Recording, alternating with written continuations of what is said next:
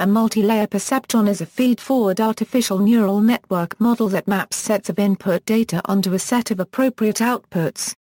An MLP consists of multiple layers of nodes in a directed graph, with each layer fully connected to the next one. Except for the input nodes, each node is a neuron with a nonlinear activation function. MLP utilizes a supervised learning technique called backpropagation for training the network. MLP is a modification of the standard linear perceptron and can distinguish data that are not linearly separable. Theory activation function equals, if a multilayer perceptron has a linear activation function in all neurons, that is, a linear function that maps the weighted inputs to the output of each neuron, then it is easily proved with linear algebra that any number of layers can be reduced to the standard two-layer input-output model. What makes a multilayer perceptron different is that some neurons use a nonlinear activation function which was developed to model the frequency of action potentials, or firing, of biological neurons in the brain. This function is modeled in several ways. The two main activation functions used in current applications are both sigmoids, and are described by, in which the former function is a hyperbolic tangent which ranges from -1 to 1, and the latter, the logistic function, is similar in shape but ranges from 0 to 1. Here is the output of the TH node and is the weighted sum of the input synapses. Alternative activation functions have been proposed, including the rectifier and soft plus functions. More specialized activation functions include radial basis functions which are used in another class of supervised neural network models. Layers equals, the multilayer perceptron consists of 3 or more layers of nonlinearly activating nodes and is thus considered a deep neural network.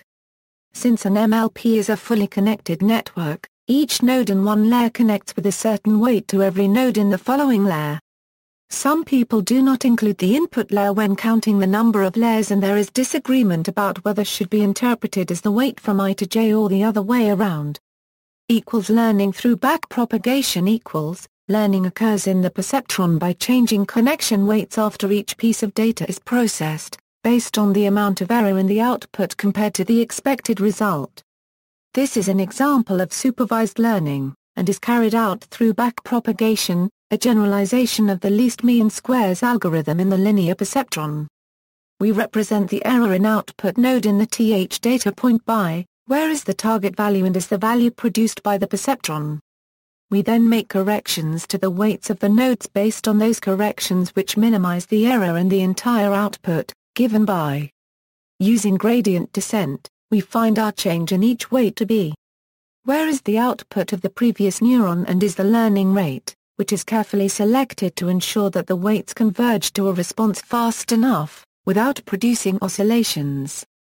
In programming applications, this parameter typically ranges from 0.2 to 0.8. The derivative to be calculated depends on the induced local field, which itself varies. It is easy to prove that for an output node this derivative can be simplified to. Where is the derivative of the activation function described above, which itself does not vary. The analysis is more difficult for the change in weights to a hidden node, but it can be shown that the relevant derivative is. This depends on the change in weights of the TH nodes, which represent the output layer.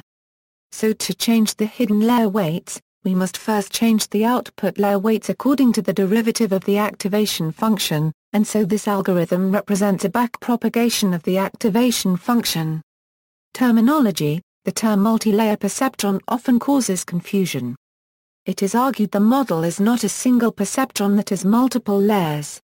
Rather, it contains many perceptrons that are organized into layers, leading some to believe that a more fitting term might therefore be multilayer perceptron network. Moreover, these perceptrons are not really perceptrons in the strictest possible sense, as true perceptrons are a special case of artificial neurons that use a threshold activation function such as the Heaviside step function, whereas the artificial neurons in a multilayer perceptron are free to take on any arbitrary activation function. Consequently, whereas a true perceptron performs binary classification, a neuron in a multilayer perceptron is free to either perform classification or regression, depending upon its activation function.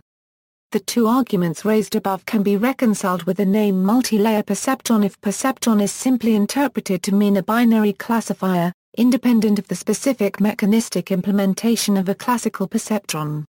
In this case, the entire network can indeed be considered to be a binary classifier with multiple layers. Furthermore, the term multilayer perceptron now does not specify the nature of the layers. The layers are free to be composed of general artificial neurons, and not perceptrons specifically. This interpretation of the term multilayer perceptron avoids the loosening of the definition of perceptron to mean an artificial neuron in general.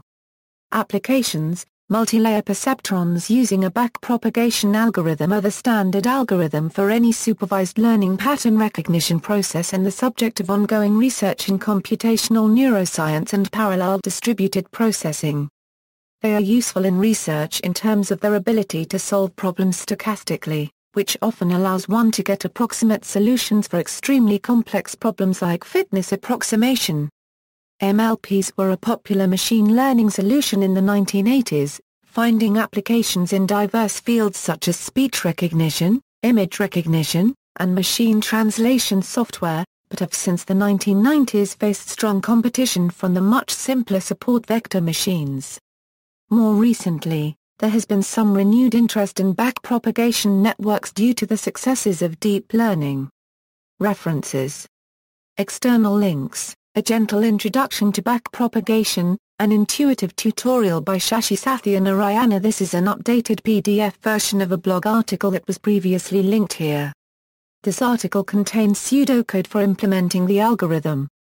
Weka, open-source data mining software with multi-layer perceptron implementation. Border pairs method description.